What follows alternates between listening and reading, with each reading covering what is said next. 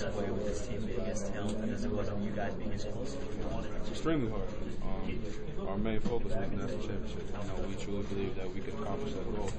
We had the players, we had the coaches, we had the team to get it done. Unfortunately, we fell short to a team that outplayed us. In the tournament, you can't let that happen. And they outplayed us, and now we have to move. How does this affect your decision? What kind of timetable do you have? I mean, this run was different than anything you'd ever experienced in your career. I still have time to decide if I want to leave or if I want to stay. The deadline isn't for a month, so I still have time to think about if I want to stay or if I want to leave. So right now, just hang out with my teammates and do whatever I need to do to, lift the spirits up. Is that a decision? Not much at all? I'm assuming that's a decision you wouldn't want to make right now with all the emotion that's in mind. Definitely not. That's why I'm not worried about making any type of decision if I want to leave or stay right now. Patrick, is it fair to say you guys, because as good as you guys have been this year, you've had a great season, everybody is in shock? Is in shock. Losing the games? With the season that we had, with the games that we won, we are shocked that we lost. We know that they outplayed us. We know that they outworked us.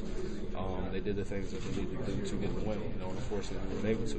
We've had games like this where we've shot poorly from the field, missed free throws, but our defense kept us in the game and brought us back. But unfortunately, Zula was getting layup after layup. Ebanks, Butler, and James, they all took over the game and hit crucial shots. And, we just couldn't stop them on the defensive end. And whenever we needed to, we couldn't. So they ran their offense to the tee. They executed when they had to, and we just couldn't get the stop that we needed. Were you guys at times getting frustrated, especially in the first half when Butler started going off a little bit after he was going? We know he's a shooter, so he's a scorer. He provides the most points for that team, so he can score at any given moment. You may stop him for a while, but he can turn the switch on at any given point. And he turned it on whenever he hit a couple threes in a row, had a layup, free throws. So we knew that he could turn it on. It was just all about stopping him and continuing. What Missoula did for you? This is the end for you in Kentucky. It's souring to go out like this. Definitely. We wanted to win. We wanted to win the national championship. We believed that we could. So to go out with something less than that, it definitely gave us a sour taste. How surprising was it what Missoula was able to do offensively, especially? Not surprising. He hasn't been doing that lately. But if you go back to games early in the season, that's what he was doing. Driving to the basket, hitting layups, hitting jump shots, providing points, playing defense. Causing havoc.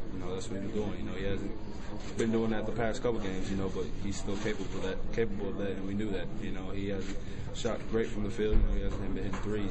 But it's all in the heat of the moment. You can make threes at any time. You can play great at any time. And tonight, he stepped up and he provided a lot of points for his team. Some of your young guys said that this season wouldn't be a success if you didn't win a national championship. You've got a little more perspective in your third season.